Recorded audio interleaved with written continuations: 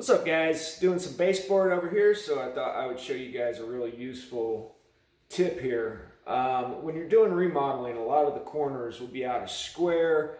You'll have all kinds of problems with it. So to eliminate that, you can just coat the corners. It's faster, it's cleaner, it's all around good. It works great for stain grade. You don't have to or paint grade, because you're caulking the corners anyway.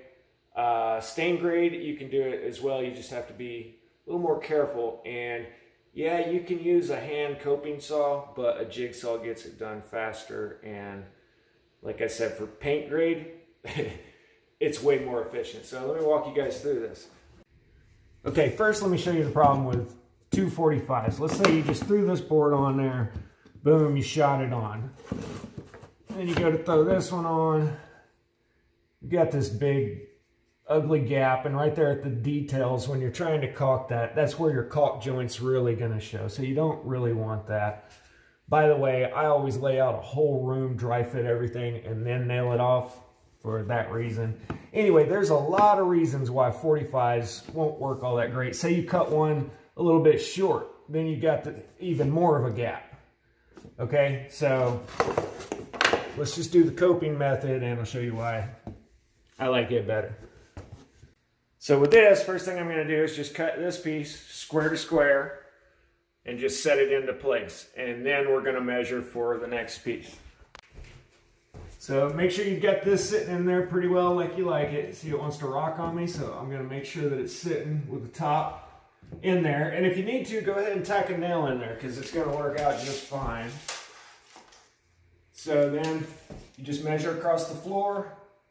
I got 49 and 13/16. 48 and 13/16. Dyslexia.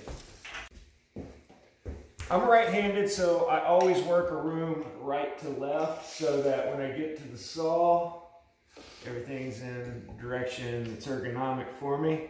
So we got 48 and 13/16. right along the bottom of the board where it's sitting on the floor. Now you're going to 45 away from that. That's your short point, because the coping part takes all of that out. So 45 degrees, measured to the short point.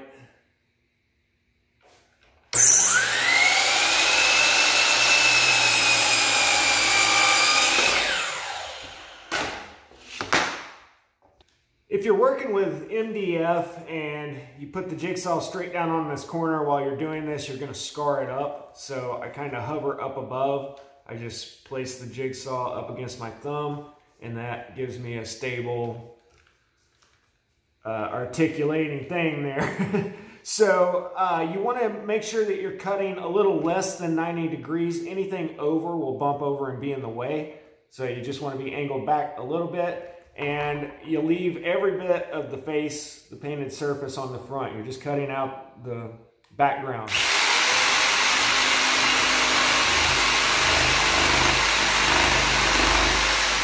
Now when you get up to where a detail is and you have to start turning, then you rock the jigsaw back where it's not seen on the back of the board, and then the face where you're going to see it, you come through with your cut. So come up.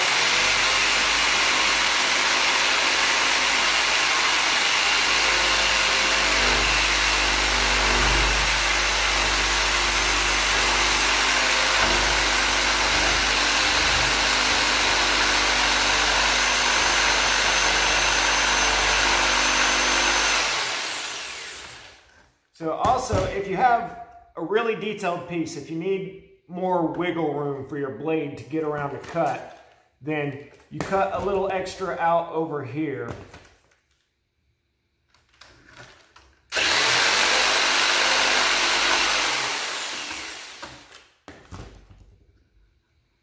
See, now you've got this nice big gap that you can get whatever angle you need to. But for a lot of things, just coming back and then forward through your cut.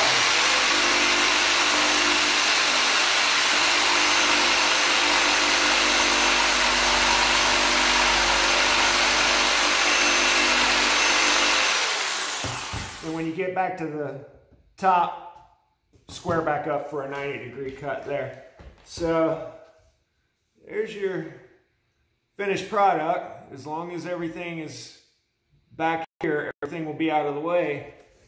There you go. This is the part that you will actually see. So it looks all funky on the back there, but this is all you'll be seeing. And you know, if you take flake a little bit of the paint off, don't worry about it, because it's gonna caulk right over. All right, now hopefully you just slide right in and done deal. There you go. Now, let's say you're a little short over here.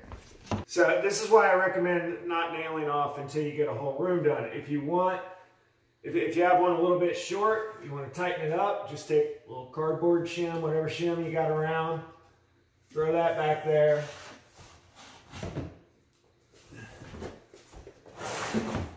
And throw your piece in. So now you got a small gap up here at the top, but this line's getting caulked anyway, and you're never going to see that, and you still got a really good clean cut. Now also, sometimes what you'll have is the bottom will be kicking out. You know, I'm exaggerating here, but the bottom will be kicking out like that. So all you do is put your board in and then shim that top out to hit it. And this is how a typical corner looks all around the house.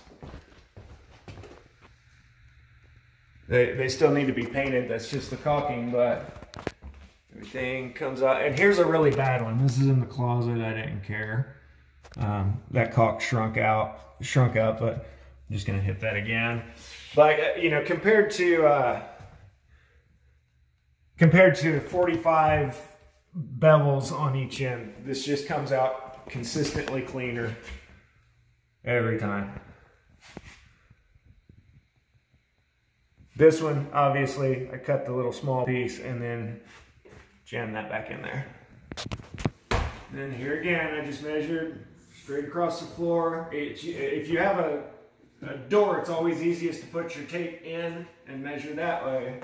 But open the other way. There you have it.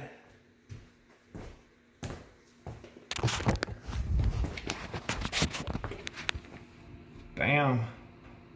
Done deal. Alright, hope you guys learned something here. If I think anything else, I'll let you know. Laters.